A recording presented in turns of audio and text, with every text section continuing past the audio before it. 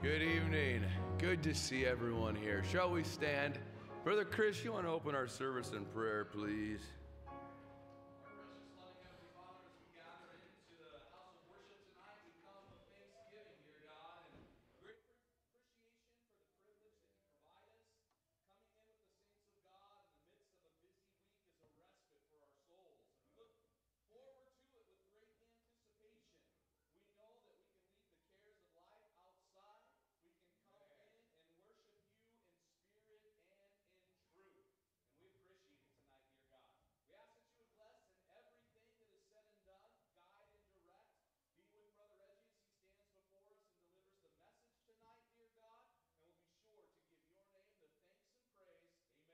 Amen. Would you like to remain standing? We'll open with a song here. Sister Lane, lead us.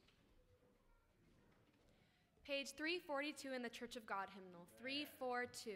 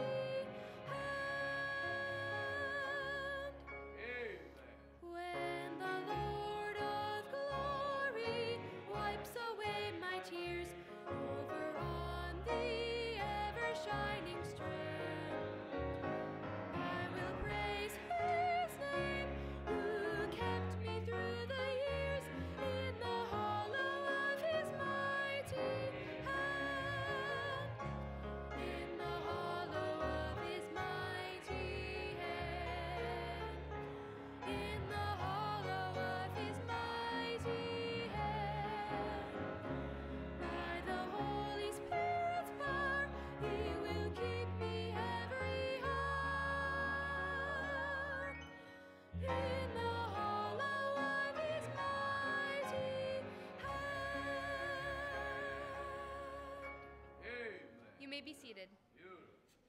Page 279. 279. Amen.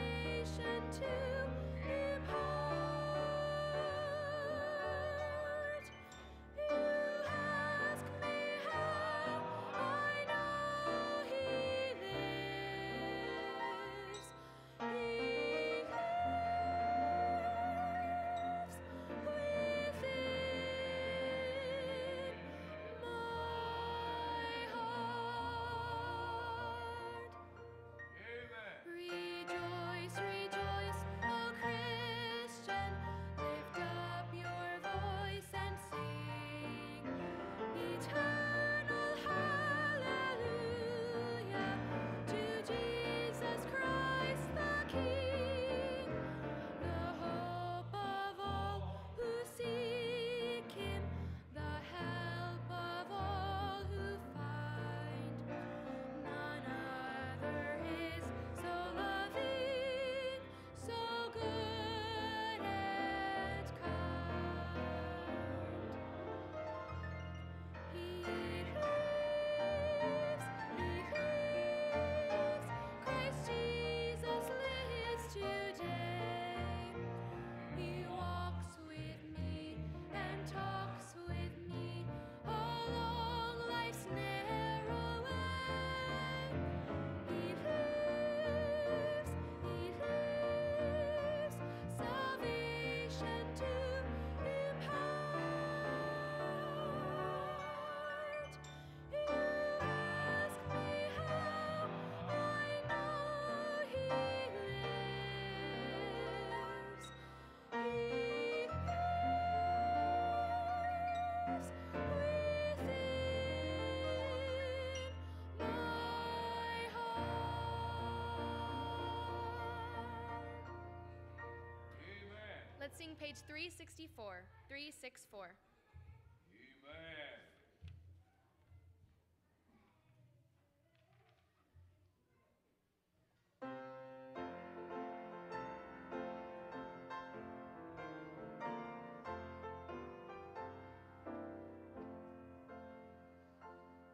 When storms of life around me beating, when rough the path that I have trod,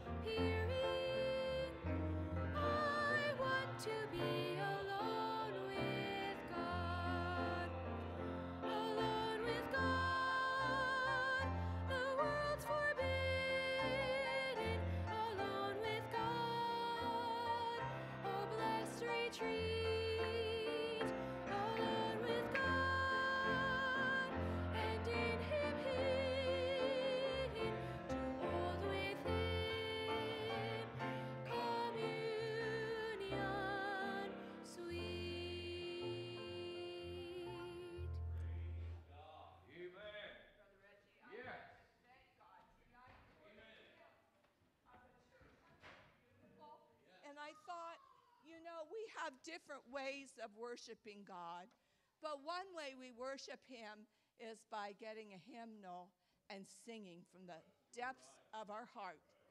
And it does your soul good. If you happen to just be kind of looking around and your mind wandering, you probably missed that blessing tonight. But I've read many times how psychologists will tell us that singing does good for your entire body. But you add to that the truths that are in God's word that have been put to music. I'm telling you, it feeds your soul. As we sang the hollow of his mighty hand, I read in the scripture today how that we are the apple of God's eye. Isn't that beautiful? We are the apple of God's eye. We're very important to him, and he takes care of us. If we reach out to him and depend on him, he takes care of us. And when he takes care of us, he does an all right job. And I thank God for that tonight. And then we sang, he lives. And in there it talks about he walks with me and he talks with me. Isn't that beautiful? What a privilege. Not everybody has that privilege in the world today that you and I have, that we can walk with him and we can talk with him, and he tells us that we're his child. Isn't that beautiful?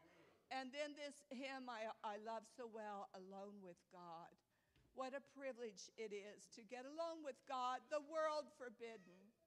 Alone with God, oh blessed retreat. Alone with God and in him hidden, to hold with him communion. If you've missed that communion with God today, you've missed something very special. And I would encourage you to grab it before the day is out, because there's nothing like having that communion with God, meditating on his word, talking to him. What a privilege it is. And I just want to thank God tonight for his many blessings to me. I thank him for his faithfulness. I thank him for his sustaining grace, for the comfort he's providing. It's absolutely amazing what God can do when we lead hard upon him. He's there to support us. And I'm very, very grateful tonight. I'm glad to be here. I look forward to this service today, all day. I said, dear Lord, I drove through Starbucks, of all things. And the Starbucks lady said, well, what do you have planned for the day? And I was glad I could tell her, I have church tonight. What a blessing. They don't understand it, but that's okay. I do.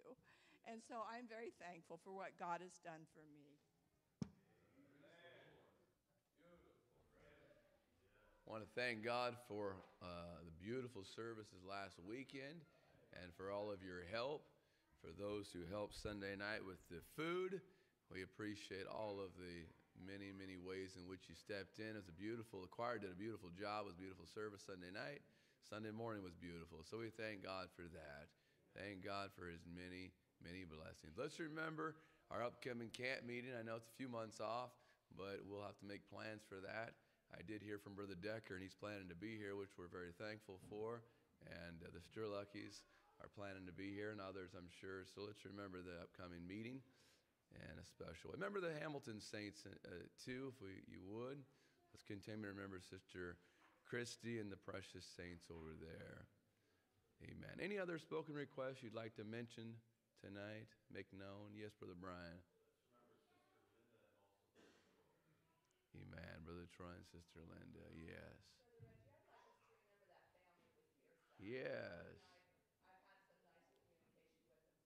Awesome. What an awesome opportunity. Beautiful. Yes.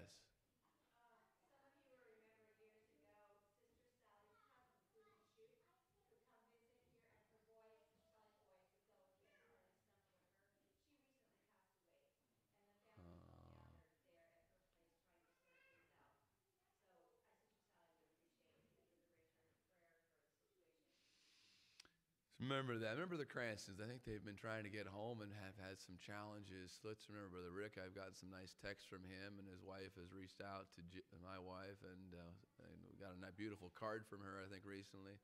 Remember the Cranstons in a special. Remember the Boyds? Yeah, he talked to me on Sunday night, and they may have a conflict tonight, but they have a special service or a special get-together this Saturday.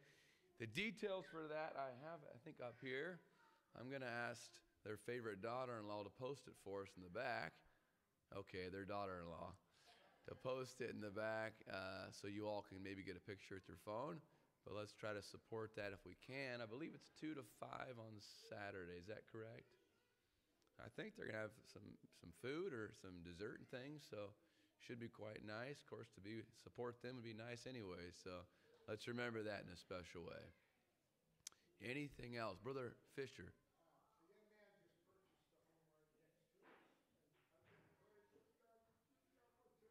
Awesome.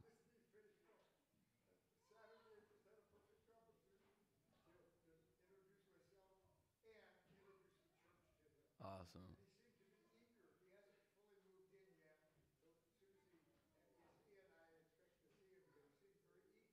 Amen. Awesome. Beautiful. So remember this young man. Brother Jerry. Amen. Your two boys? Yes. Remember the Williams boys in a special way. Amen. Yes.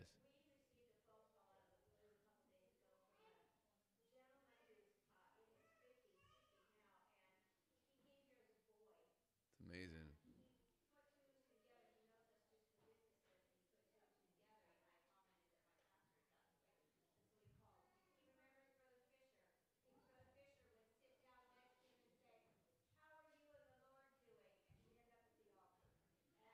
Huh.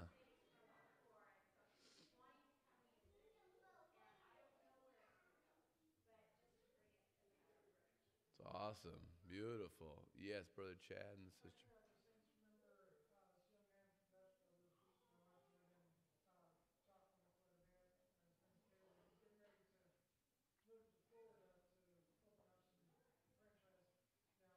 Uh-huh. Awesome. Amen. Yes, remember this. Sister Rachel.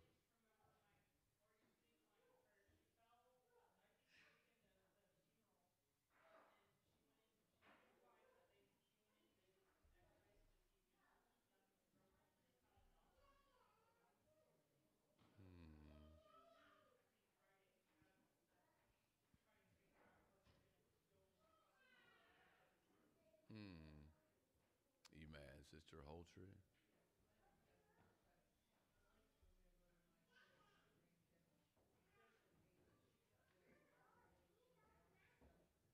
Hmm.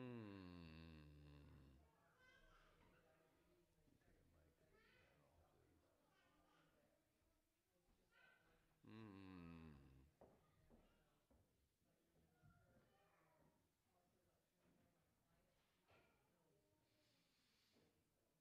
Amen. Amen. Unspoken requests. Amen. The Lord sees every need. He certainly cares, and He's concerned about every one of us. If you're able to kneel, we will. If you're not able to, that's okay. I'm going to ask Brother Darrell if he'll lead us in prayer tonight. Brother Darrell.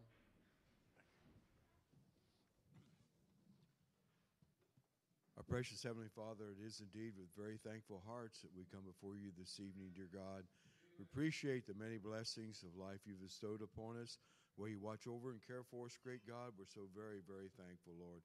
We appreciate Sister Millie's testimony, dear God. These are beautiful songs that we have in our songbook, God, and they can inspire us, Lord, in our lives. We really appreciate it, God. You always have something good for us, Lord, and we thank you very much for that. We're thankful, Lord, for this midweek service that we have, that we could come in out of our daily lives, dear God, and we can gather together the saints to worship you in spirit and truth, dear Lord, and we really appreciate that very much. Just praise you'd help us, great God, each one to put our best into the service, that we can get out of it, God, what you have for us, Lord, and we'll thank you for that, great God. Then, Lord, we know that you've already taken account of these many, many burdens and many requests, dear Lord, that have been brought forth tonight, dear God. You know each one, Lord. We know there's many that are not well in their body, and we pray that you'd be with them and help them, each one. My God, be with them in a very special way, Lord. other burdens, dear God, the saints have mentioned, dear God, for special ones, dear Lord. You know each need, dear God. We're so thankful, Lord, that you take account of them. Sometimes we can't hear them, we can't remember them, but we're very, very thankful that you're a great God. You've taken account of each one. You will move according to your divine riches and glory in heaven. We appreciate that very much. Then, God, we ask that you would just bless in this service tonight. We're so very thankful for each part of the service, God. We really appreciate the singing, dear God, and the songs that we hear, dear God. We appreciate understanding that we have and the knowledge of the truth that we have, great God. And it comes a lot from your word, dear God, but also, as Brother David had said in the past, and ministers have said, dear Lord, our songs are so good because they remind us, dear God, of the truth. It helps us to understand what the truth is, dear God, and we really appreciate that very much. Just ask you to be in this service, Lord. Remember each aspect, Lord. We really appreciate the children. Bless them, dear God, as they'd sing, and any other that may have a song tonight, Lord. We know, great God, the most important part of the service is the reading of your word, to bring, dear God, the thoughts, dear Lord, that you've laid on the speaker's heart tonight. Pray that you help them in a very special way. Go with us, God, guide and direct us. May we ever be faithful and humble, dear God, before thee in our lives, and we'll thank you for all you do in Jesus' name.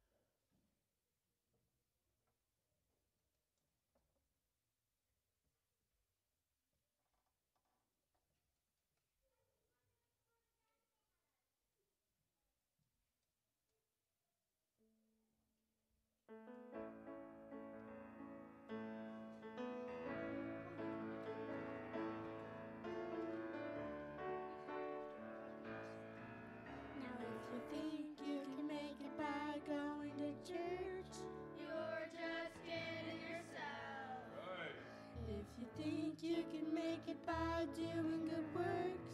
You're just kidding yourself. If you think this thing of serving the Lord is singing in the choir, serving on the board, you better find out what this thing's all about. You gotta be born again. All God's children. All God's children. All God's children. To be God's children, you gotta be born again. Now if you think you can make it by doing good deeds, you're just kidding yourself. If you think you can make it without getting on your knees, you're just kidding yourself. If you think this saying of serving the Lord is sitting in the pew trying to look real good, you better find out what this thing's all about. You gotta be born again. All God's children. All God's children. All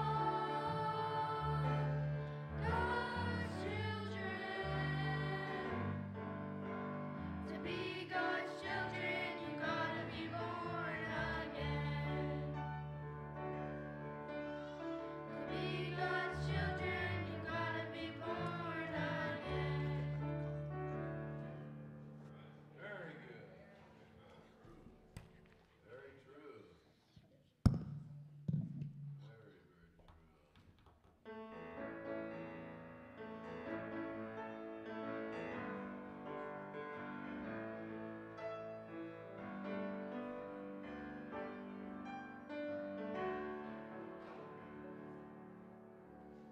How do I know that God is real?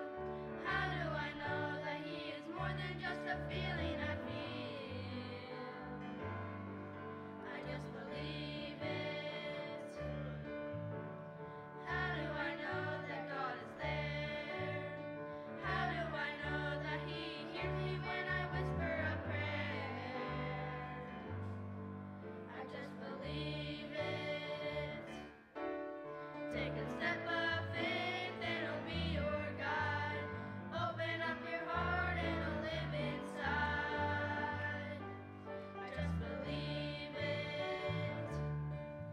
Just believe it. How can I take Him at His word? How can I trust that He is more than just a story I heard? I just believe it. How can I trust Him as my friend?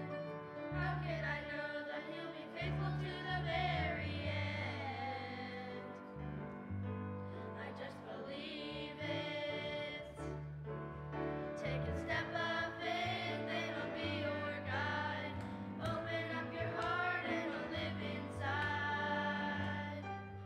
Just believe it. Take a step of faith and He'll be your guide. Open up your heart and He'll live inside. Just believe it. Just believe it. Amen.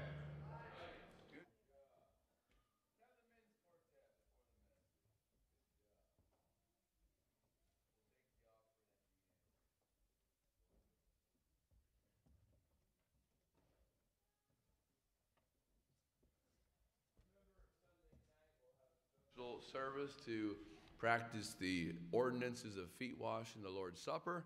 We're commanded to do that. It's not an optional thing. The Bible instructs us to do that. So we want to do that in obedience to God's eternal word in their beautiful services. So we trust you're able to join us. We hope you are Sunday night. We'll meet up here to begin the service, and then we'll move on to the basement. All right, men's quartet.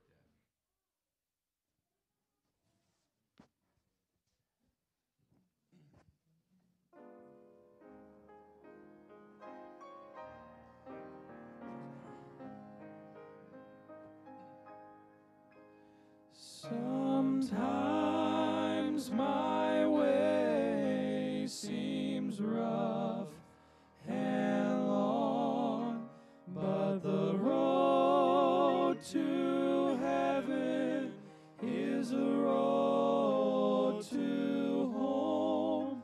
My trials here will soon be o'er. I see Jesus on the other shore. Dear Jesus, abide with me as I travel life's troubled sea and make my life what it ought to be. Dear Jesus, abide with me. When at the Jordan I'll have no fear. I have His promise that He will be near. No more sorrow, no doubts or fear, and He will abide with me. Dear Jesus, abide with me as I travel life's troubled sea and make my life what it ought to be. Dear Jesus, abide with me and make my life what it ought to be. Dear Jesus, abide with me.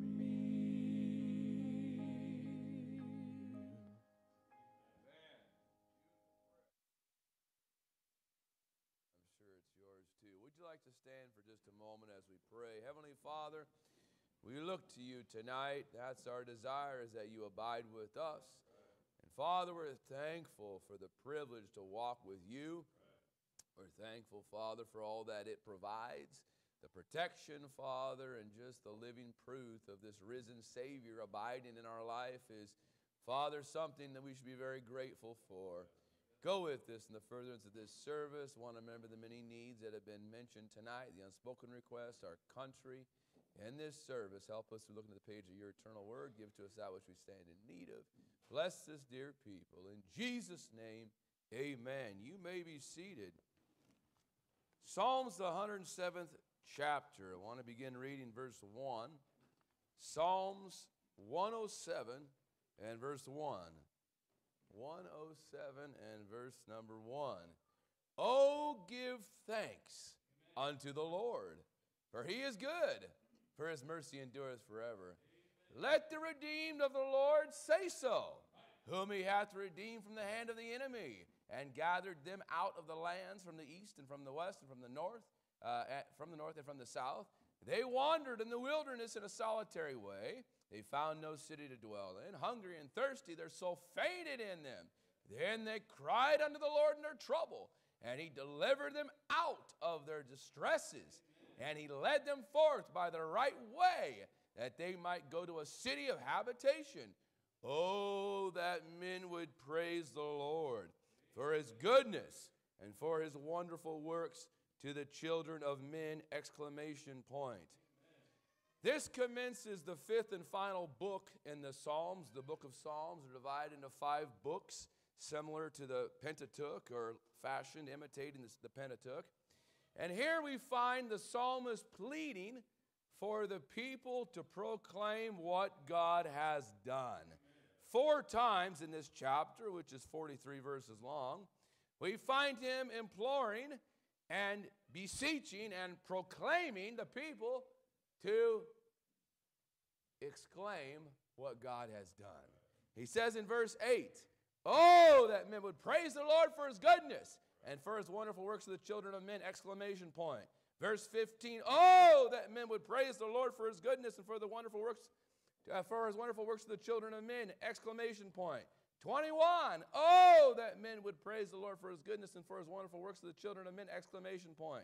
Verse 31, let's read one more. Oh, that men would praise the Lord for his goodness and for his wonderful works of the children of men! Exclamation point. Are we getting a point here tonight? Clearly, the inspired penman was seeking a response from the people. How easy it is to take God's mercy and the many mighty miracles that he has performed in our life for granted.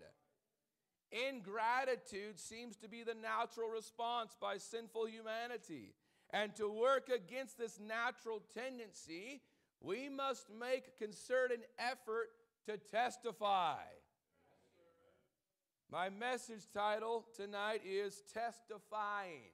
I want to deal with the subject of testifying. Is that okay? That's how I felt inspired this week, was to preach on the subject of testifying. And I've got a poem for you. An effective way to witness, to deliver the good news, is to tell our unique story and for sin make no excuse. We each have something special to say and share with others, encouragement to offer to our sisters and our brothers. How the Lord redeemed us by the price he paid for sin, came to live within us when our old life we traded in. All this can be accomplished when we practice self-denying, reach the lost and all the lonely by our personal testifying. To testify or to give one's testimony carries the common connotation of to tell the story of how one became a Christian. How you became a Christian. It may refer to a specific event in a Christian's life in which God did something deemed particularly worth sharing, or be more general in nature. The Hebrew word for testimony actually means to do it again. To do it again. And tell it again. The word testimony is used in a few different ways. One common usage is when a person is brought into a courtroom and placed under oath to tell, attest to, or give witness to his or her personal knowledge or experience with reference to the case that's being heard. You brought into court as a Christian. Is there enough evidence to convict you? Right? Is there enough evidence in our lives? See, they took knowledge of the early morning brethren that they had been with Jesus. Acts 4:13. Is there enough evidence to convict us? To link the word Christian to the word testimony is to narrow the focus of the testimony and who can give it. Only a Christian can give a Christian testimony. And a Christian is one who has received forgiveness for sin by trusting alone in God and the work of Jesus Christ for that forgiveness. A Christian testimony is given when Christians relate how they came to know the Lord through the moving of the Holy Spirit in their hearts and lives. In a testimony, We are sharing how we became Christians by God's miraculous intervention and work in our lives through specific events. I know Brother Chad has talked about Brother Ronnie being next to him and how he was always so kind and helpful and gave him food when he needed it. I'm just teasing. But Brother Chad's talked about that divine intervention. He happened to be at the same body shop where Brother Chris was and Sister Doreen was, or maybe they came after him. I don't know who came first. But anyways, the point being, it was through divine intervention. And that's beautiful to recount that. I don't get tired of hearing about that, do you? In fact, my mind goes to dear Brother Boyd. He stands up a lot and talks about coming to the church when he first came here. And I don't get tired of hearing about that. Amen. God's miraculous intervention and work in our lives through specific events. Often we can only see that in hindsight, but sharing that experience is vital. A Christian testimony should not end with the conversion experience, but should also include the ways in which the Lord has worked in our lives to sanctify us for His service. Has God done anything since you were saved? You have more in your testimony. As an example, a testimony could include how He brought you through a difficult time in your life, such as a loss or some sort of severe illness, and built up your faith in Him through that experience. We should also be able to describe the continual process by which the Spirit who now indwells us leads, guides, molds, and shapes us into mature Christians. Again, the focus should be on the Lord and His faithfulness. A testimony should not be to lift yourself up, but should be focused on the Lord and His faithfulness. Tonight, I'd like for us to consider 5 reasons why we should all testify.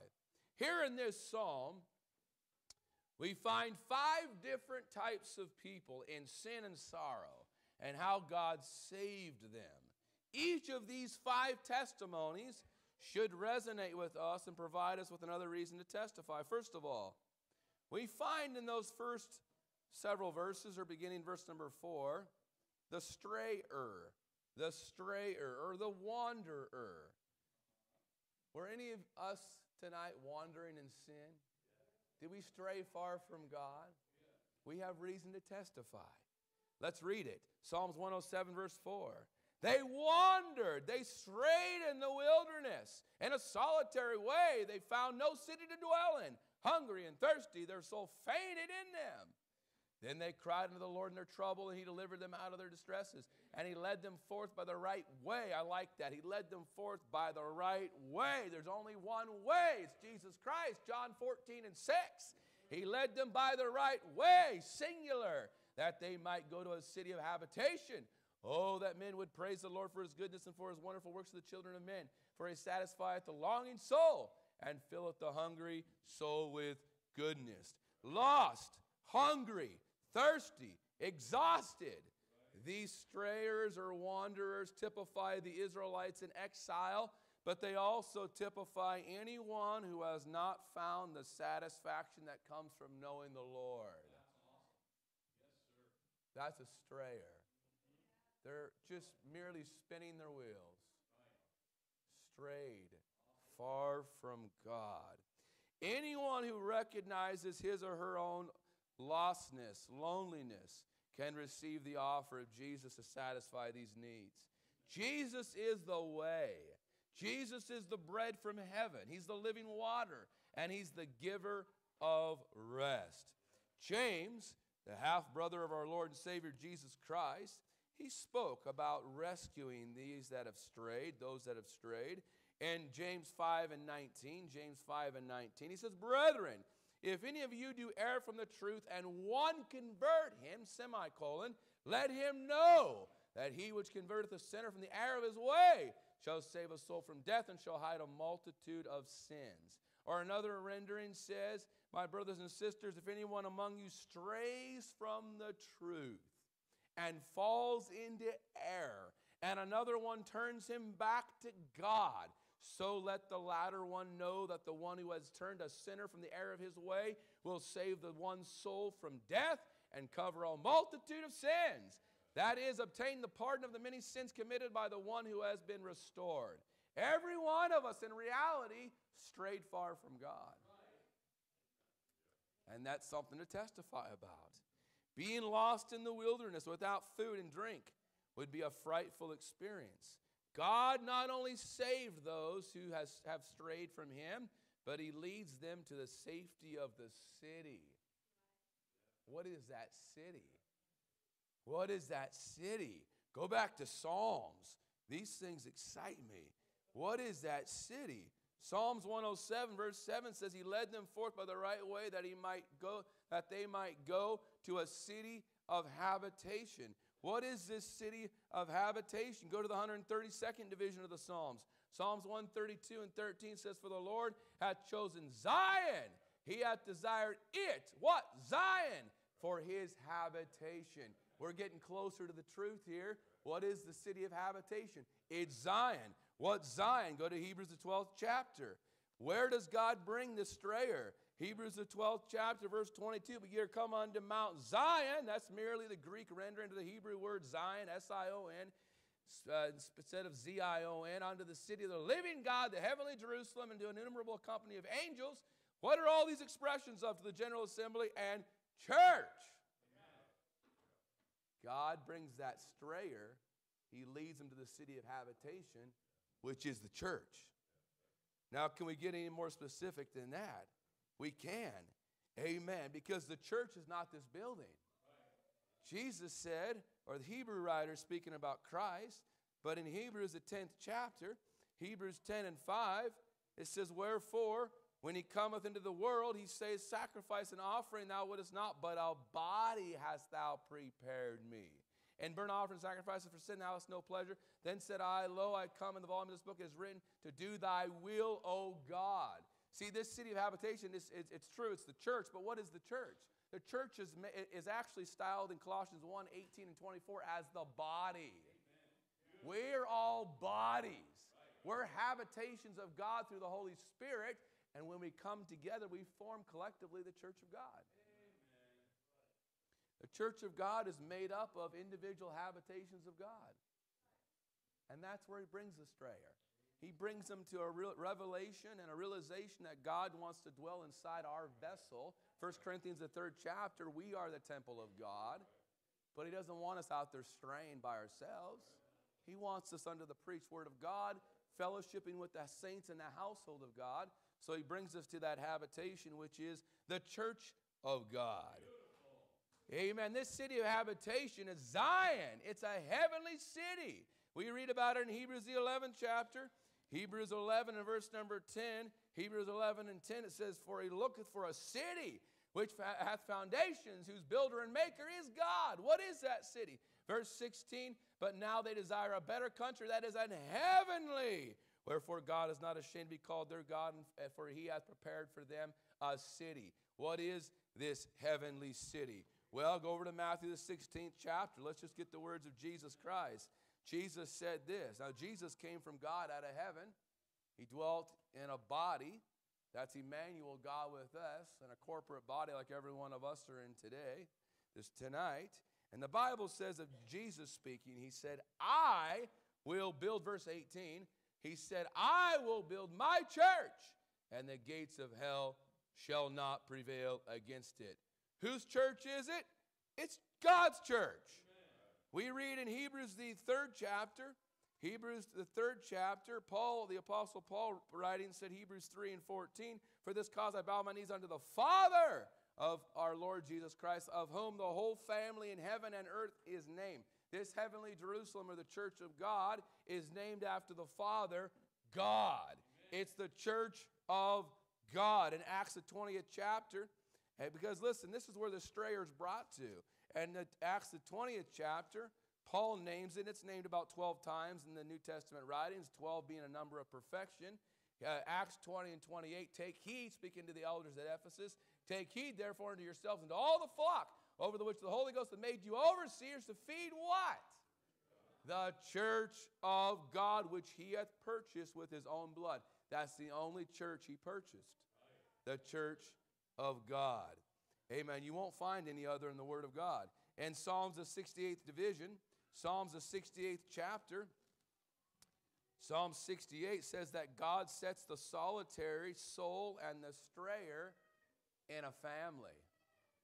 The family of God. Paul said, I bow my knees unto the Father, whom the whole family in heaven and earth is named. And in Psalm 68, in verse number 5, it says, a father of the fatherless and a judge of the widows is God in his holy habitation. What is his holy habitation? We just defined it. It's the church of God. So he sets those who are lonely. Maybe you don't have an earthly father. Maybe your father rejects you. Maybe your mother rejects you. God will give you fathers. He'll give you mothers right here in his holy habitation. He'll give you people that care for your soul. And no one cares for your soul next to Christ and, of course, God and the Spirit, the Trinity. No one cares for your soul like the people of God care for your soul. And Psalm 68 and verse 5 says, the father of the fatherless and the judge of the widows is God in his holy habitation. God setteth the solitary in families. What family? Paul defined it as the family of God. He bringeth out those which are bound with chains, but the rebellious dwell in a dry land. I say tonight that to the strayer that's been brought to this holy habitation, they have something to testify about. Number 2. Secondly, in this chapter, Psalms 107, and we're going to go down through this. We'll try to move along here. But in Psalms 107, secondly, we find the slave. Was anyone here tonight a prisoner in chains to sin? Don't raise your hand. Was anyone bound by sin? Was anyone a slave to self, sin, Satan? All of them. We all were. If you're saved, you were at one time a slave to all of those things. Well, the psalmist deals with this as a reason for us to testify. It says in Psalms 107 and verse 10, let's go on.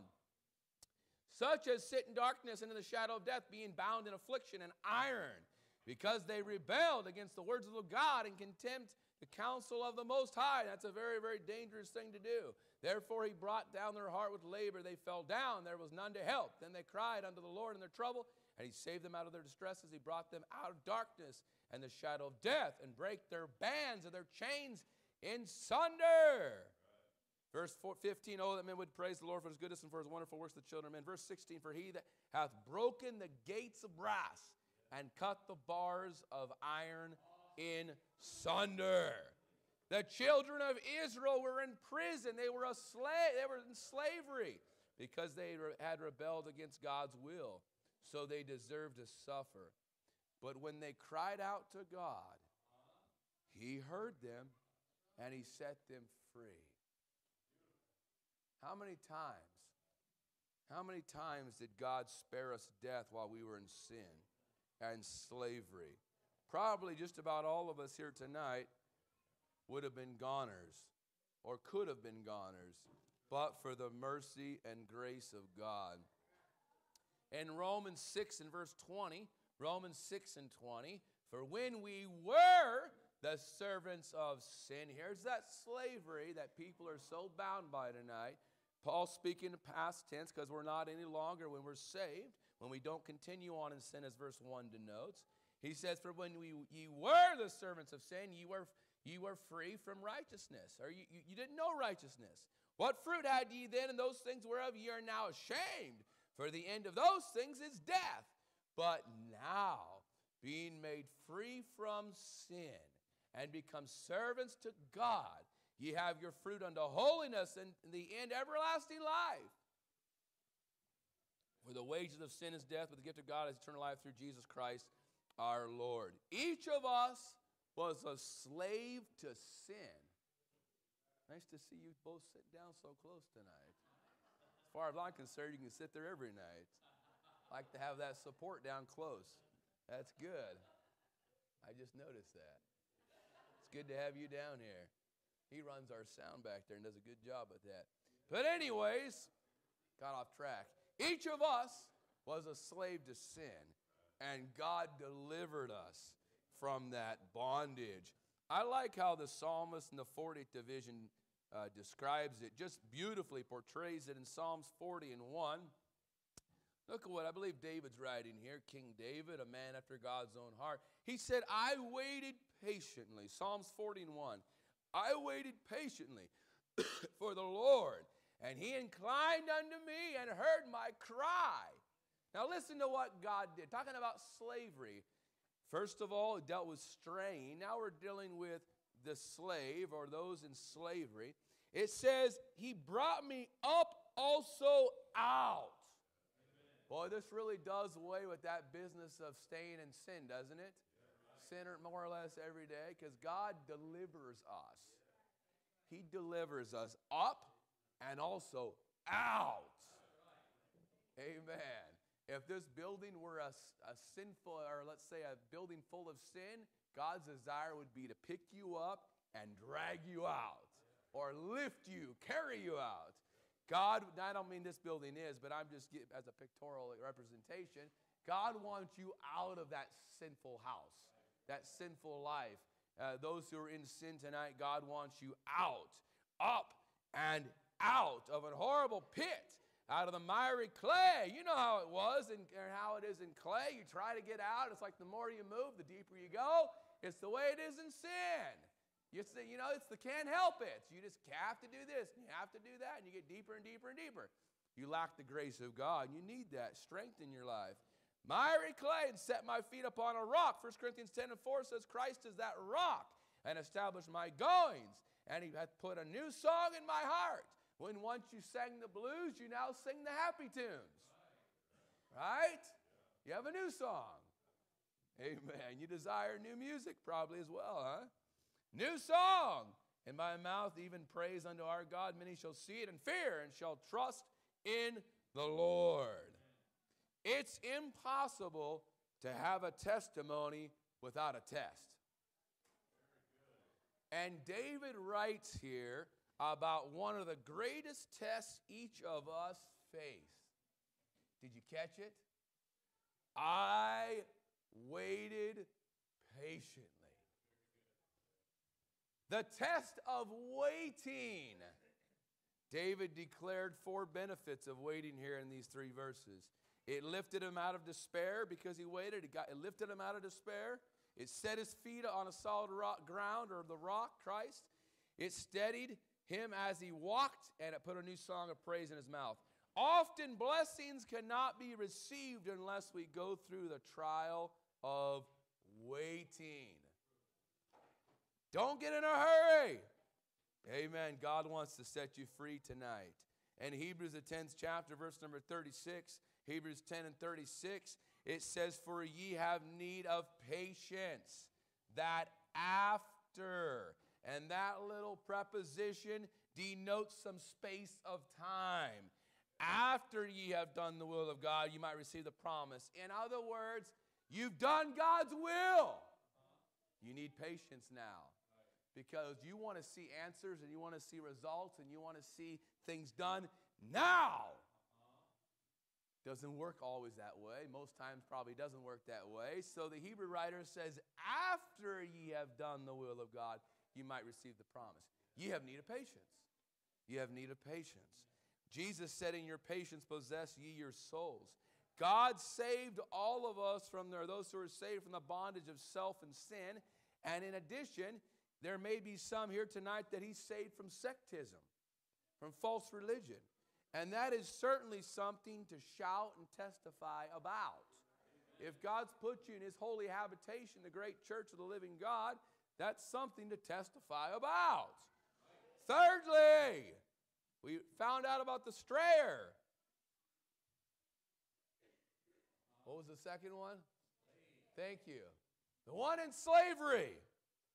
Thirdly, the psalmist speaks about the sufferer. Psalms 107. Let's go back there. Psalms 107 and verse number 17. Amen. The one who's suffering, the one that's distressed, that's been afflicted. In Psalms 107, verse number 17, we're going to pick up. It says here, fools because of their transgression and because of their iniquities are afflicted. Their soul abhorreth all manner of meat, and they draw near unto the gates of death. Then they cry unto the Lord in their trouble, and he saveth them out of their distresses. Over and over we read here, and we're going to bring out 5 examples here, 5 cases. Over and over read about God reaching down. God reaching down in mercy. They cried unto the Lord, and here the Lord is to save them out of their troubles. We're serving a great God. As Brother Croker often said, a great and a wonderful God. I think he was the one that often said that. And we certainly are. It goes on, that they cried unto the Lord in their trouble, and he saveth them out of their distresses. He sent his word and healed them and delivered them from their destruction. Oh, that men would praise the Lord for his goodness and for his wonderful works to the children of men. Verse 22, and let them sacrifice a sacrifice of thanksgiving and declare his works with rejoicing. We moved from the prison to the hospital where people were dying because of their foolish way of life. They had made their own bed and should lie in it. But did God leave them there? He was merciful. And he healed them from their suffering. While suffering is as a result of a sinful lifestyle, God still showed mercy and rescued them. How many tonight do we know who've spent an amount of time in sin with the habits of life, and yet God will save them and give them many more years of living? That's God's mercy. That's God's mercy. The sufferer. Amen. The afflicted. Maybe you were in sin and you were dealing with a situation, a physical situation. God saved you, but he didn't only save you, he healed your body. That's God's mercy. Amen. David said this, in my distress. See, to the saints that suffer, and saints suffer as well. In my distress, or I like what one rendering says, it says, when seemingly closed in. You ever feel like you're just surrounded and closed in? You can't get anywhere, or you feel a heavy cloud over you? David said, in my distress, when seemingly closed in, I called upon the Lord and cried unto my God. He heard my voice out of his temple, and my cry came before him, even into his ears. Psalms 34:19 says, many are the afflictions of the righteous, but the Lord delivereth him out of all. Out of them all. Amen. The sufferer, the afflicted. Certainly we're dealing with the sinner tonight and how God's had mercy on the sinner, but certainly the saint as well. I thought about Brother Job. Job suffered, and we can read about his suffering. And after suffering all that Job went through in that first chapter that we read about, the Bible says that Job blessed the name of the Lord. It said in Job 1:21, and he said, naked came I out of my mother's womb, and naked shall I return thither. The Lord gave, and the Lord had taken away. Blessed be the name of the Lord. And all this Job sinned not, nor charged God foolishly. We can find Paul and Silas in prison, chained up, but they're not, and they had just been whipped, beaten. But they weren't bemoaning their condition. They, at midnight, they began to sing and praise God. And in their testimony, it moved the heart of God, but it moved the heart of the people as well. Amen. I say tonight, our testimony is quite powerful. Which of us deserved God's mercy? Did any of us deserve God's mercy? This too is something to testify about. Let's go on. Number 4. Number 4. We find the sailor. Let's read about the sailor in Psalms. Going back to the Psalms, Psalms 107, commencing with verse number 23 now. It says, they that go down to the sea in ships, speaking about the sailor. They go down to the sea in ships that do business in great waters. These see the works of the Lord and his wonders in the deep. For he commandeth and raiseth the stormy wind, which lifteth up the waves thereof. They mount up to the heaven, they go down again to the depths, for their souls melted because of trouble. They reel to and fro and stagger like a drunken man and are at their wits' end. How many in a life of sin were at their wits' end? And God had mercy on them. There may have been some here tonight that even contemplated committing suicide. Terrible thing, right? But that works on us. That works on people. Many battle that. Many battle thoughts of what's my use? What's my value to humanity? Do I have any value? Does anyone even care? Will they care if I'm gone? Will they miss me? Yes. For one, God will. Because he placed you here for such a time as this.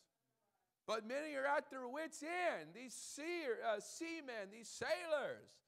And it goes on to say here, amen, in verse number 28, then they cry unto the Lord. See every one of them here. They cry unto the Lord their trouble, and he bringeth them out of their distresses. He maketh the storm a calm, so that the waves thereof are still.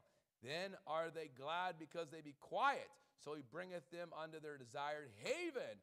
Oh, that men would praise the Lord for his goodness and for his wonderful works to the children of men. One songwriter beautifully expressed it in this manner. There is peace in the midst of my storm-tossed life. There's an anchor. There's a rock to cast my faith upon. Jesus rides in my vessel, so I'll fear no alarm. He gives me peace in the midst of my storm, or that storm. Amen. But this peace came from Jesus. The Bible says, Philippians 4 and 7, and the peace of God, which passeth all understanding, shall keep your hearts and minds through Christ Jesus. We don't have to reach wit's end if we'll find the way to this peace. Has anyone here tonight experienced the peace of God?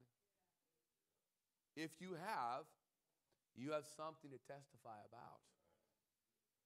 Finally, we find the sower. Verse number 32, let them exalt him, also the congregation. Verse 33, let's go on. He turneth rivers into wilderness, and the water springs into dry ground. A fruitful land into barrenness for the wickedness of them that dwell therein. He turneth the wilderness into a standing water, and dry ground into water springs. And there he maketh the hungry to dwell, that they may prepare a city for habitation. Verse 37, and sow the fields and plant vineyards, which may yield fruits of increase. He blesseth them also, so that they are multiplied greatly, and suffereth not their cattle to decrease. Only God can send the rain that turns the wilderness into a garden. And only God can make the cattle multiply. We eat and are full. But do we ever take time to thank the Lord for giving us food? We must operate wisely and understand the loving kindness of our Lord.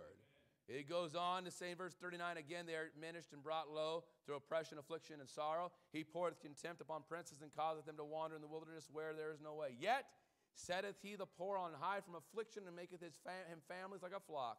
The righteous shall see it and rejoice, and all iniquity shall stop their mouth.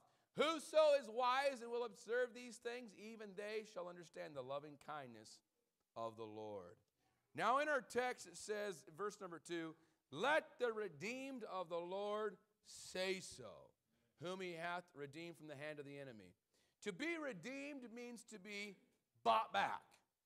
It means to be rescued. It is connected with the practice of a kinsman redeemer who would rescue a close relative from debt. God has done exactly this. He's paid a debt we could not pay.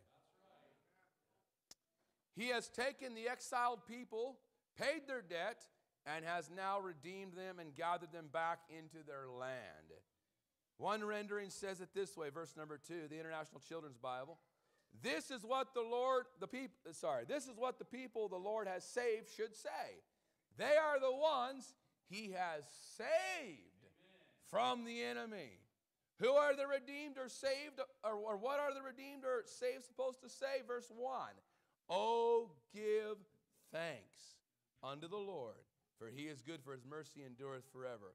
It's been said, silent gratitude isn't very much use to anyone. I'm thankful. How often do you say it? How often do you express it? I'm going to read the quote again. Silent gratitude isn't very much use to anyone. Gratitude is actually not a feeling. It's a practice. Gratitude is not a feeling. It's a practice. If you're thankful, you'll express it. I can't hardly help something within me when someone does just the smallest of things for me. It's like wells up within me to thank you. I appreciate that. But it's like some people you can go to jump over the moon for them, and they can sit there and hardly say a word. Something's wrong. Something's not quite right in here. Amen. Let the redeemed of the Lord say so. God rescued Israel. God redeemed them from the wilderness. God pulled his people out of exile and gathered them again. But these great acts of redemption were only pointing to the greatest act of redemption, namely the rescue which Jesus Christ has provided every one of us. He has rescued us from sin and death, and it is through him that we will be ultimately gathered together as one. Amen. He brings us in conjunction to the Father through the supernatural work of salvation. If Jesus has rescued you, then just as the psalmist declares, we are to say so. We are to tell of God's goodness and mercy to us. Or as one rendering puts it, those who are redeemed are to tell their story. Our scripture text is not merely a call to give a preacher an amen, but it is a call to respond to the mighty acts of God. If God has redeemed you from something, and if you are a Christian, he certainly has, then you're called to declare his mighty works. We are called to not only tell our story, but called to share how our story is just one more piece of evidence that the Lord is faithful and true. We're not to be shy about the Lord's work in our life. I know the devil works on us that way. If we have been rescued, if you've been rescued by Jesus, then you should declare God's goodness and faithfulness to others. Look at the Apostle John. Here he's been banished on the Isle of Patmos, exiled, and he was put there, really, it was the Lord's providence. He was really put there so he'd have some time to sit down and write this incredible book called the Revelation. But listen to what John says in that introductory chapter, the introductory verses of that first chapter. Revelation 1:1, the revelation of Jesus Christ, which God gave unto him to show unto his servants things which must shortly come to pass. And he sent and signified it by his angel unto his servant John, who bare record of the word of God and of the testimony of Jesus Christ, and of all things that he saw. Blessed is he that readeth, and they that hear the words of this prophecy, and keep these things which are written. Therefore, for the time is at hand. Come down to verse number 9. I, John. Now here John's giving his own personal testimony. He's testifying. I, John, who also am your brother and companion in tribulation and in the kingdom of patience. Here he was in the kingdom in the first century. That'll really confuse the minds of men. When they preach in a kingdom out in the future, John was already in the kingdom. The kingdom came 2,000 years ago, roughly. Where have you been? John was in the kingdom in the first century when he penned this letter in the proximity of AD 96 to 98, I believe. Here he was in the kingdom, and patience of Jesus Christ was in the isle that is called Patmos for the word of God, for the testimony of Jesus Christ. I was in the Spirit on the Lord's day and heard behind me a great voice as of a trumpet. Here John is giving his personal testimony. He's testifying. Has this testimony that he gave moved the minds and hearts of men yet today? Is it moving people today? Sure it is. The value of testifying. The testimony of Jesus is a lifestyle and words that openly acknowledge our personal experience of following Jesus Christ. A testimony must be public because its purpose is to tell others what has taken place. In the Christian experience, our regeneration should be a testament, evidence to other people that Jesus is alive and is changing lives. He's still in the business tonight of changing lives. And there are many witnesses right here in our midst that can testify to that fact. We testify by our words, and we testify by our actions. If our lives are a testimony for Jesus Christ, then our conduct, communication, and character should be a reflection of Christ as we follow his steps. Look at Acts 4:33. Here are the apostles. We find them giving their testimony in words in Acts 4 and verse number 33. And with great power gave the apostles witness of the resurrection of the Lord Jesus, and great grace was upon them all. Or if you'll allow me to read this in another rendering, it says, and with great ability and power, the apostles were continuously testifying. Isn't that good? It wasn't just a one-time thing, once every 10 years kind of a thing. They were continuously testifying. The apostles testifying to the resurrection were telling others what they'd seen with their eyes, heard with their own ears, and touched with their own hands. They gave a personal eyewitness account of Christ's resurrection.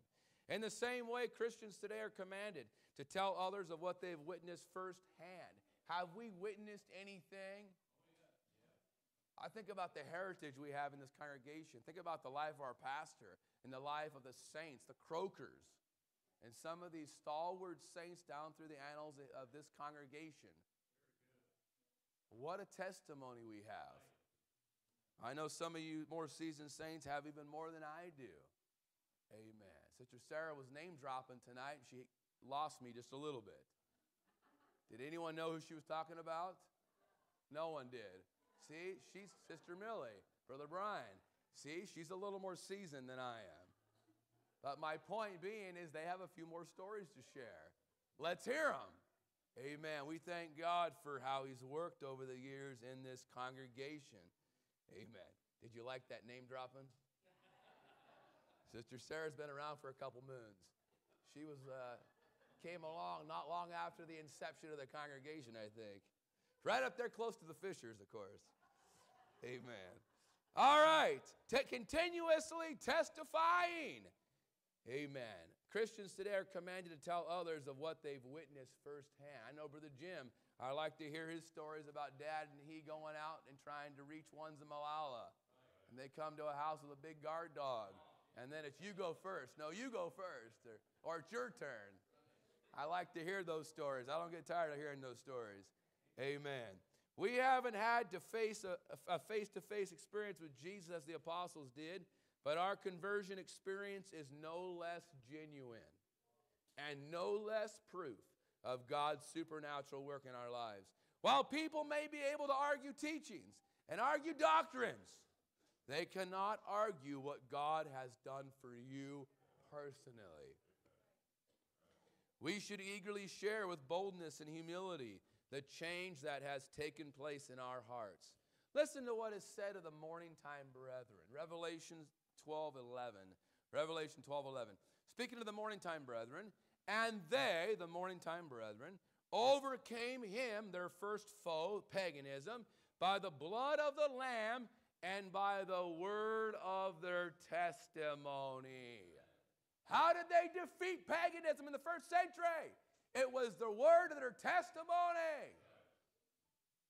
We're defeating paganism yet today and these many other spirits and religious systems with the word of our testimony. What is it?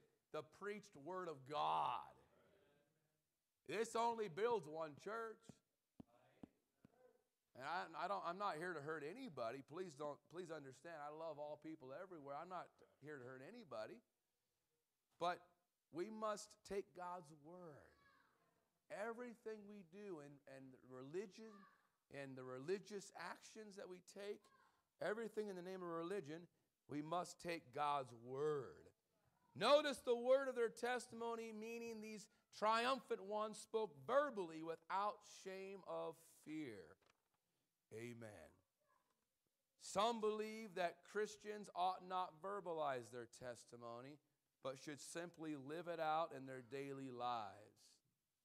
But it's not an either-or proposition. Living the gospel message is absolutely important. It gives more impetus, more weight to what you say. But it doesn't take away from the fact that we're commanded to share verbally our testimony. Amen. Living the gospel message is important, but it's no more important than our verbal testimony, since God has chosen hearing the word as the means of producing faith. Look at Romans.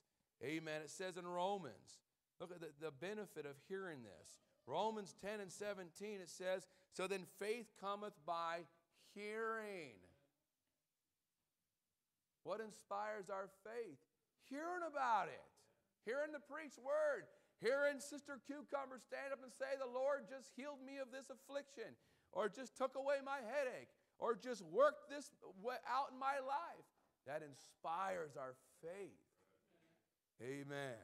This verbal testimony. How about the Samaritan woman that Jesus dealt with in John the 4th chapter? John 4 and verse 39. It says, and many of the Samaritans of that city believed on him for the saying of the woman. For what she had to say, they believed on him. The testimony. The testimony. The importance of this. A life dedicated to Christ is a powerful testimony. Paul describes it such a life in 2 Corinthians 1 and 12. He said, for our rejoicing is this, the testimony of our conscience. That in simplicity and godly sincerity, not with fleshly wisdom, but by the grace of God, we have had our conversation in the world and more abundantly to you word. Excuse me. When our actions of godly living match the words coming from our lips, our testimony will be seen as true. A Christian who wants to live his life as a testimony for Jesus will love God above all else and love others above himself. Did you catch that? Can I say that again? A Christian who wants to live his life as a testimony for Jesus will love God above all else and love others above himself. When a believer shares what Jesus has done in his life and serves God and others in tangible ways, he will increasingly reflect the life-giving power of Christ into a dark and dismal world. There's a children's song that beautifully presents this truth. It says, do you know, O Christian, you're a sermon in shoes? Do you know, O Christian, you're a sermon in shoes? Jesus is counting upon you to spread the gospel news. How do we do it? So walk it and talk it, a sermon in shoes. We may be the only Bible some people read and the only Jesus some people see. Our testimony matters. Now, can I bring you, and I'm going to soon close, but can I bring you some general rules for testifying? Just quickly. And don't get offended by this. But Galatians 5 and 13 instructs us to not use liberty as an occasion to the flesh. Just because we have the freedom to stand up and testify anytime we want doesn't mean that we should. And I say that out of deep respect and not to hurt or hinder anyone and not to throw a stumbling block in your way. These are just some general truths pertaining to testifying. We must make sure our testimony is indeed led by the Spirit and is not a fleshly impulse. Also, it's to build up Christ, not ourselves. It's not to talk about, us, in our old life, we fought Marilyn Manson and we took down Joe Blow and Hulk Hogan. We were on his rink back in our good old days, but Jesus saved us. What's that about? What's that about? That's an occasion to the flesh. That's building yourself. Well, back in my old days, I was quite the ladies' man. I had a lot of girlfriends and boyfriends, but the Lord saved me and gave me a good wife. What's that about? What's that about? And I'm not saying anyone's doing any of that, but I'm merely bringing this as some general rules. Use not liberty as an occasion to the flesh. Amen. We should make sure the Spirit's leading us. We should learn to read body language.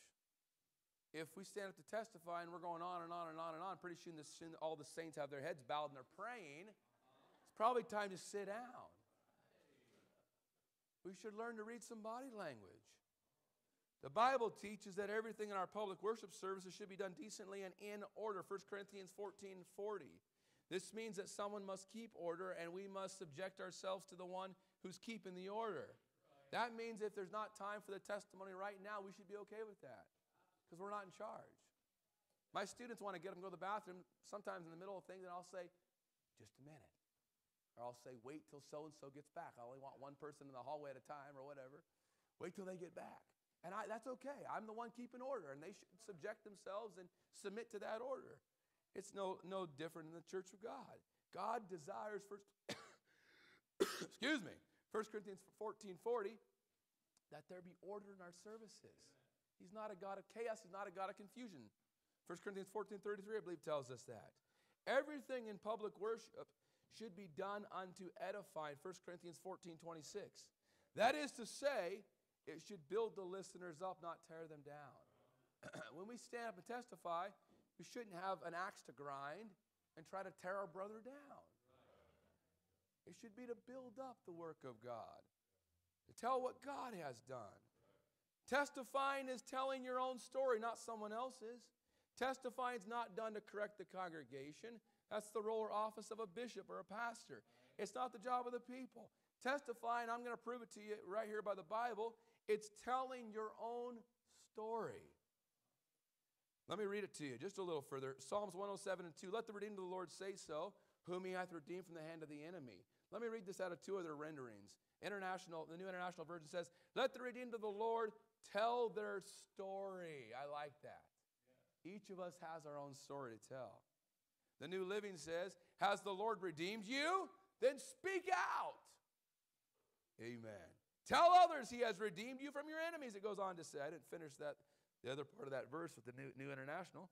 But it says, tell their story, and the other version says, speak out. A testimony is unique to the person, and there are no two people that are exactly alike. No one can give your testimony for you. Your testimony should be shared with others. If you don't share it, who's going to share it? Right? If God has redeemed you, then you speak up and speak out. God has done so much for every one of us tonight, and we have so much to thank him for. He wants us to tell everyone, certainly as he directs us, all that he's done for us. When we live in God's presence, we will not be able to keep his glorious experience to ourselves. God has done so much for all of us, and we should seek for opportunities to tell others. I think of a story Brother Wilson told, and I heard this, and I thought about this as I was studying. I may not have all the details correct or exactly how they were, but essentially Brother Wilson talked about how he looked for those opportunities to insert God into about every conversation. And he talked about taking his old motorhome or camper. Maybe mom was in that motorhome. But anyways, to the repairman, I think he was in a mechanic shop or something. And he was looking for that opportunity to insert some things about God in that conversation. And so the mechanic was talking to him. And, well, Reverend Wilson, he was kind of addressing him, you know how the world does with a minister. And, you know, he was talking to him about his work or whatever. And he said, Brother Wilson, or basically he said, Brother Wilson, and I'm going to just bring it as I recall. He said, do you ever like to go fishing? And Brother Wilson thought, there's the opportunity. He said, what kind of bait do you like to use? And he got up in that motorhome and grabbed his Bible. He said, I'm a minister or pastor or whatever. He said, and I use the word of God to fish for men. And God opened up that opportunity to testify. See, if we want to testify, God will provide those awesome opportunities. If you've experienced great trials, you have the potential for great praise. Now, if you need additional reasons to testify, I'm going to give you a few more hurriedly. In our song in the hymnal of the Church of God, we have this song, Tell What the Lord Has Done for You. And it says this, have you found rest and peace within, rolled far away your load of sin, stepped into the old step from the old life to the new? Tell what the Lord has done for you. Have you a friend whose wondrous grace lights up with joy this darkness placed, who to the end will still prove true? Tell what the Lord has done for you. Have you been saved, his love to show, who by your side each day doth go, looking to him to help you through? Tell what the Lord has done for you.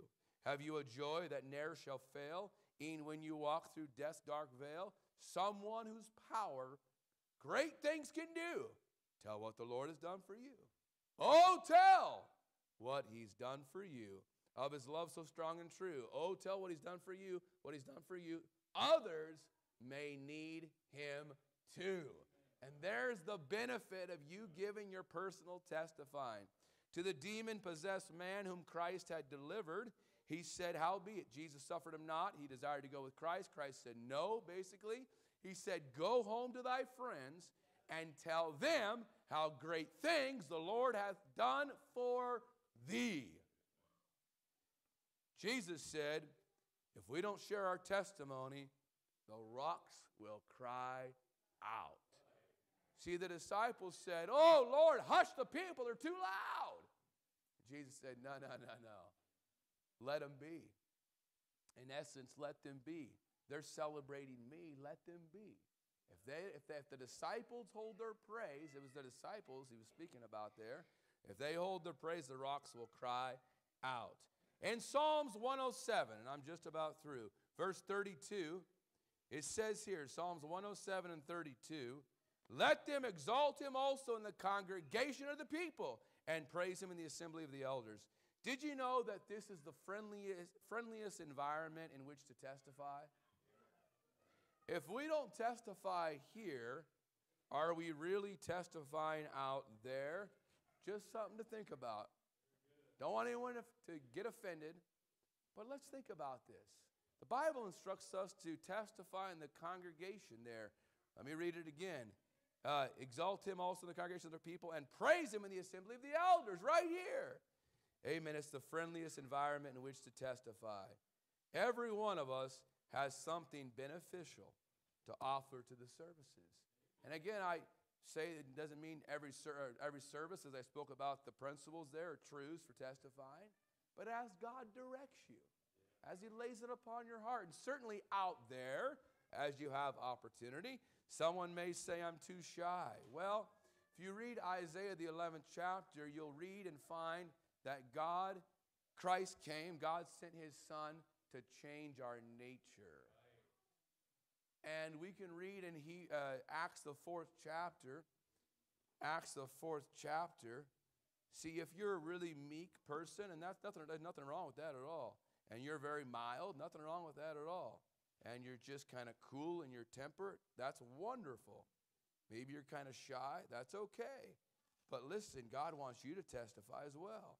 And the Bible says in Acts the 4th chapter, verse 13, "Now when they saw the boldness of Peter and John," what gave Peter and John boldness to testify?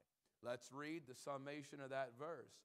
"Now when they saw the boldness of Peter and John, and perceived they were unlearned, ignorant men, they marveled, and they took knowledge of them." What gave them that boldness? They had been with Jesus. See, when you spend time with Jesus, it's going to make you excited, like a salesman. And you're going to sell the product. When you know salvation and you know what God can do, it's like, wow, let me tell some others what God can do. Amen. There's many of you that came to the Lord with next to nothing in your bank account. Maybe you borrowed. I know how that was early on in our married life. It got difficult. And there were some of you saints that stepped in. The Boyds stepped in. Sister Shelley, Sister Tarina stepped in. The Burritos, I think, others stepped in and would hand us a little money here and a little money there.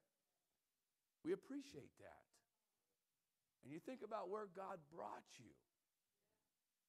That's God's goodness. That's something to testify about. Amen. I think the Burritos came here with next to nothing. And now Brother Jack's a business owner in the community. Amen. That's God's goodness and his mercy. I think about the knowledge Brother Brian has in the ways of science and nature. But if he had gone the ways of the world, he may not even have a mind to use. But he's got a sharp mind to use. And other brethren, Brother Chad in the car industry, Brother Chris in the insurance, and you go right down the line. But if these brethren had gone the way, think about how many people your age or younger have fried their brains with drugs. Horrible, horrible, sad. That's God's mercy. And that's something to testify about. We found in our study tonight that God saved the strayer, the slave, the sufferer, the sailor, the sower. In reality, all of us were the strayer. We were the slave. We were the sufferer. We were the sailor. We were the sower. We strayed aimlessly in sin until we saw the light. We wandered far from God. We were slave to sin. We suffered from our sinful choices and decisions we made. We were tossed about on life's raging sea with no hope in sight. And we sowed our wild oats. We should testify about how God brought us from a life of self-sin and for some of us from sectism or false religious systems of some kind and placed us into the kingdom of his dear Son, the church of God. No matter how extreme our calamity, God is able to help us. He's loving, kind, and to those who are distressed, He wants to rescue you. I say tonight, dear heart, that this is something to testify about. This is something to testify about. And I'm through. Amen. And if anyone has a testimony, I don't mean to drag the service on with testimonies tonight, but certainly in the services to come, take your liberty. But does anyone have anything to share before we sing a song in closing? Brother Holtree, we'll give you 30 seconds. I'm just teasing you. Go right ahead.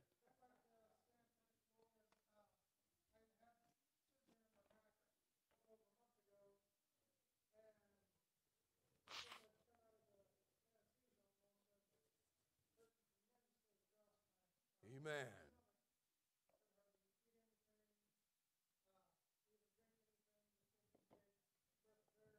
Yes.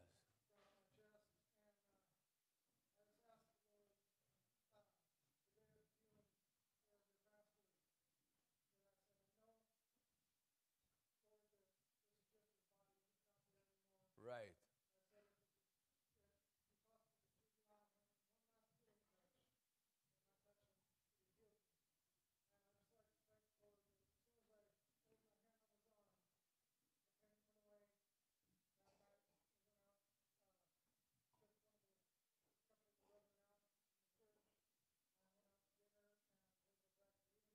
Amen. Thank the Lord. Thank the Lord. Beautiful. God healed his body. Anyone else? Appreciate everyone being here. Brother Brian, go right ahead.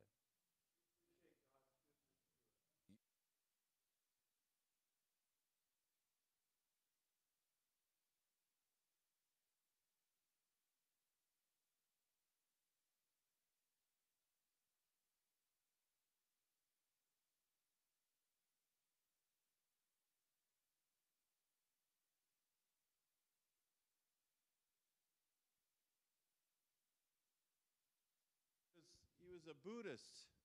And I thought, oh, Lord, thank you. Because I thought, but I never want to offend people. I don't want to hurt people. But I want the truth. And we want to be a vessel of mercy, as that song. We want to be a vessel of mercy. But he said, a Buddhist. And I said, well, I said, can I talk to you a little bit about this? He said, sure. So then I told him, I said, have you heard about Jesus?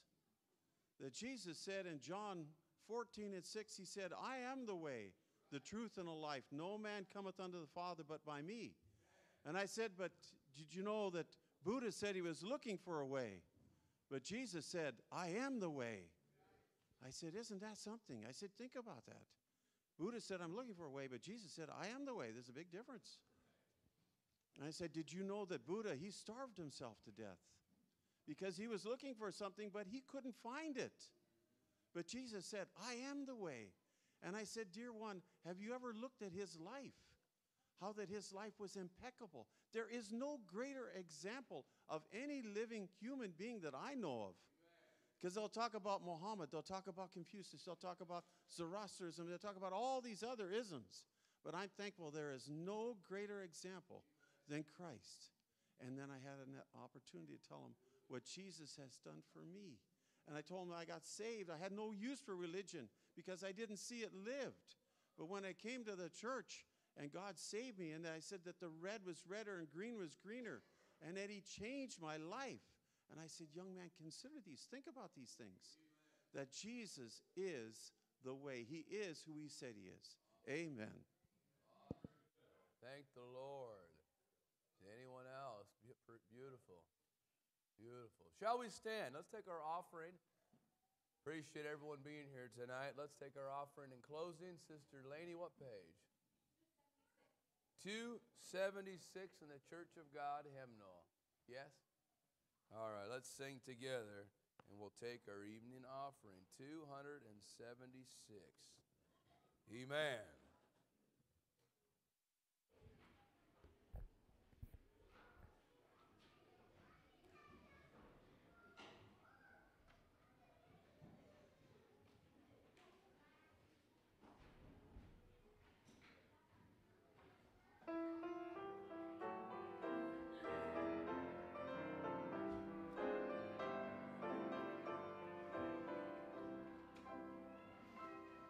I'm redeemed from the darkness of the night that so thickly enveloped my soul.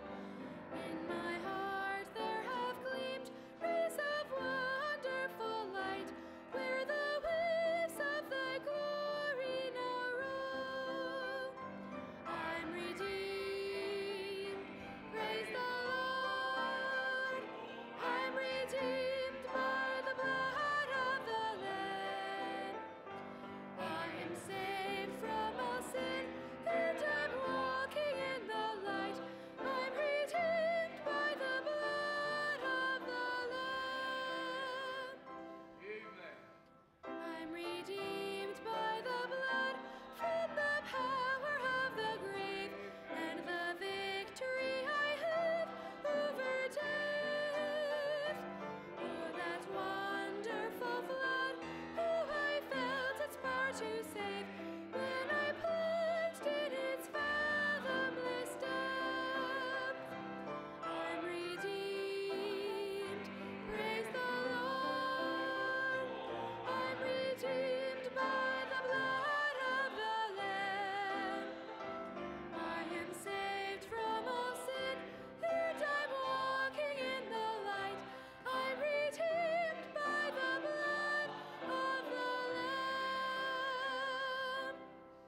I'm redeemed from all sin, and I'm walking in the light, and thy spirit illumines my way.